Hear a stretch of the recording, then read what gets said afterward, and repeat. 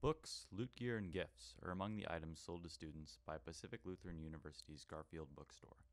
Unfortunately, all this merchandise is about to be packed away for the summer as PLU's bookstore prepares to shut down its current location.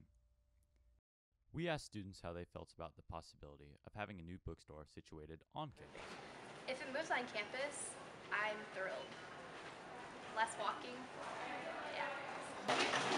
I don't really have too much of a preference in it. I mean, there's a little bit of walk over there, but it's nice to have that nice little building over there. I felt like it was in a good location at the moment, but it wasn't on campus, which didn't help.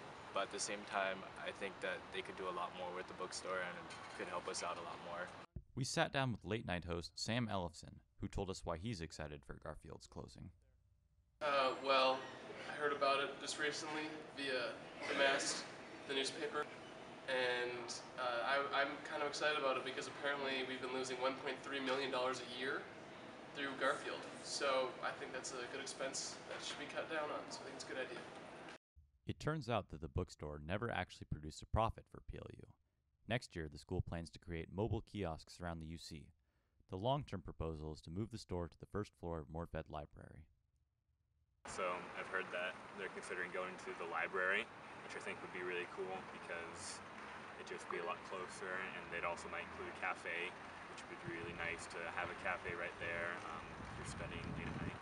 While students are excited for a closer store, the future of the Garfield building is unknown.